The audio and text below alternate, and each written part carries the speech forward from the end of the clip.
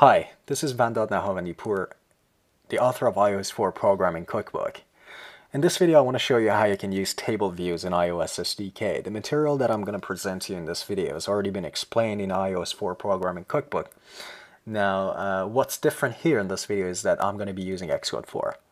And of course, you're going to learn this much faster since it's just a video. But if you want to go into more detail, I suggest that you pick a copy of iOS 4 Programming Cookbook to learn more about table views. Let's open Xcode. I will create a new project, so I'll just go to File, New Project, and I will make sure it's iOS application, view-based application, press Next. I'll call it Table Views. You can name it anything else. Make sure also it's iPhone. Press Next. I'll save it on desktop. Create. Expand your project and select your NIP file or XIB file. Click on it. I'll drop this here. Click on the rightmost button here. And you got a couple of items here. First, you can see all your code snippets. Click on the third item from the left or the second item from the right. Scroll down, find table view. Hold your mouse button on it and just drop it into your view. It will resize automatically to cover the whole views region. Drop it. All right. I'll get rid of the right panel. Click on the Assistant Editor button here in the middle. Now it will open the associated source code that's associated with this view controller on the right side. What you have to do here, click on this table view, hold the mouse button down. Now press the Control button on your keyboard and hold the button down. Basically the Control key, sorry. And then drop this here after the end of the curly brackets. All right, and I will let go of the mouse on the mouse button and let go of the Control key on your keyboard. As you can see, it's going to create a new outlet.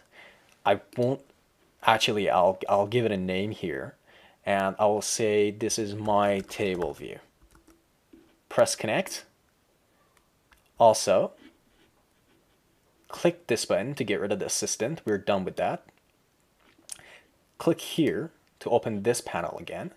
As you can see, you got a data source and a delegate.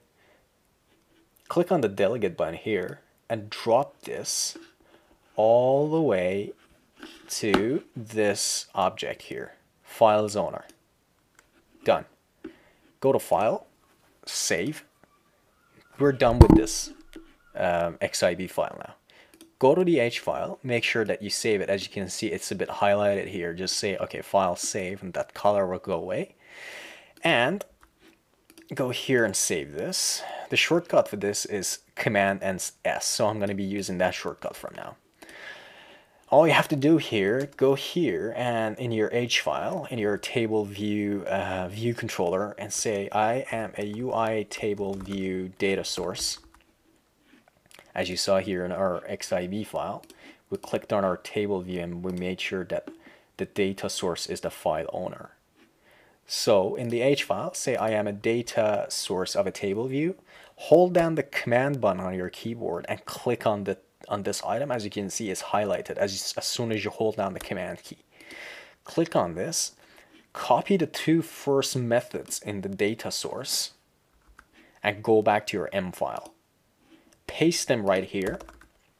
Get rid of the comments. Make this a method. Make this one a method as well. The first method, the value that you return in it, basically dictates how many items you want to load into your table view. So for example, here I will say I want to have 10 items. Here you have to create every cell that you want to display in your table view. So I'll say UITableView cell is equal to nil for now, and I will return cell. So now what we have to do here is say cell is equal to table view, which is a parameter here, DQ reusable cell with identifier. So this is going to be an identifier that you pass to your table view, telling it which cells to reuse. So you can give it any name here. I will say my cell. So here I'm just telling this table view, hey, load me a cell with an identifier of my cell. And if this doesn't exist, our cell here will be nil. So I'll say if cell is nil, so if we don't have an identifier like that before, just create one. And you create a cell like this. UITableView cell alloc init with style. UITableView style cell style default. Give it an identifier, which is my cell. Again, this can be anything, and auto release it. And here, just say cell label text label. The text is equal to and a string with format cell index path row +1. So what's going to happen here, each row that is sent to your table view here starts from 0. So the first cell in your table view has a row index of 0. So what I'm doing here, all I'm saying is that just display in my cell, say cell whatever number. And this number is made out of the row index, which starts from 0 + 1. So the first cell's text will be cell 1. Next one will be cell 2, cell 3, and etc. etc. All right, now go to product and say build for running. It's going to build the project, and then go to product and then say run. It's going to run the application for you, and you get 10 cells in your table view. I hope you enjoyed this video. It was really, I know, I understand it was really fast, but I think that that's what we needed at this time.